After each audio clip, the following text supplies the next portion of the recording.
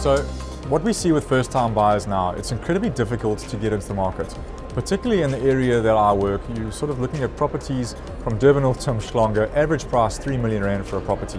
So fundamentally it can become very, very difficult from a financial perspective to afford your first home. So I always say to people, go and see a home loan originator, a mortgage originator, and find out with your salary and your household income what you can afford and how much a bank will lend you.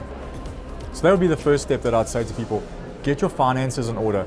And of course, start saving for a deposit. When you have a deposit that you can put on for a property, the bank's going to get you a better rate, and a slightly better percentage over 20 years is going to save you so much money over the long-term period of that bond. It's always better to have a deposit.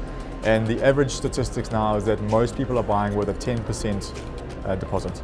So save up for your deposit. It's a good tip, and you can start doing that straight away. So the second thing I'd say to people is understand or know what location you want to buy the property in. Everybody talks about location, location, location, and it's true.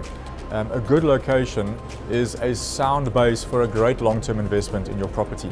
And some of the things that people look for is A, the community that you want to live in. Is it the area that you grew up in? Is it the place that you want to see your kids growing up in? Secondly, is the community or the location secure? Security is probably the number one factor that buyers are looking for at the moment. So, am I going to look into a complex in a particular area, or is the area that I'm buying into a safe area? You can go and find statistics on security in any market. And then thirdly, a big one is schools. So a lot of the schools are taking applications based on people who live and reside in a specific catchment area.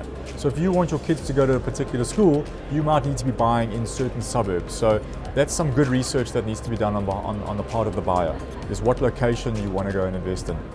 So then the third bit of advice that I always give people is that you can spend all this time researching the market, sitting on the portals, looking for properties, but at some point you've got to come out from your computer and you've got to connect with a professional. And there's nobody in a marketplace that knows a property market better than a real estate agent, a good real estate agent who's active in the community. And they can give you real-time advice based on how low you can go in with your offer. If you're sitting on a portal or a website, you're looking at listing prices. Most homes don't sell for asking or listing prices. Homes will sell based on what value the buyer perceives in that property. And an agent will give you a great indicator of what the market's doing at that specific moment in time and where you should be coming in with your offer. And they'll also become the middleman in terms of the negotiation.